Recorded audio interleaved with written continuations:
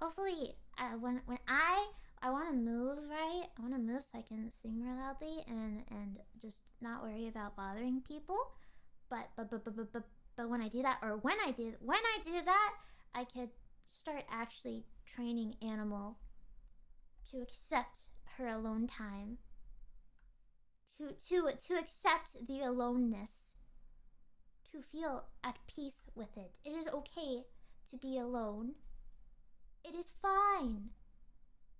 It is all right. You have to be alone. Please, I need to go out. I have things I have to do. Yeah, but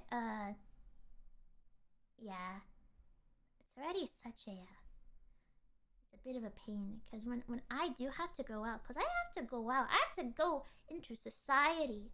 I have to be around people, and when I do that, Animal cannot come for that. So Animal goes to animal school. So I'm like a mom. I'm like a mom for Animal, because I take her to school, and then I go to my duties, and then I pick her up from school. That is how life is at the moment. It'd be a lot easier if she could handle being alone for like 3-4 hours at a time, but yeah.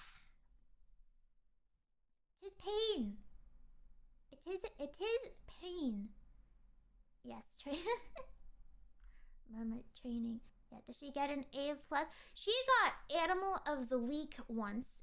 Once she was awarded with Animal of the Week. I don't know what she did to deserve that, but she got it.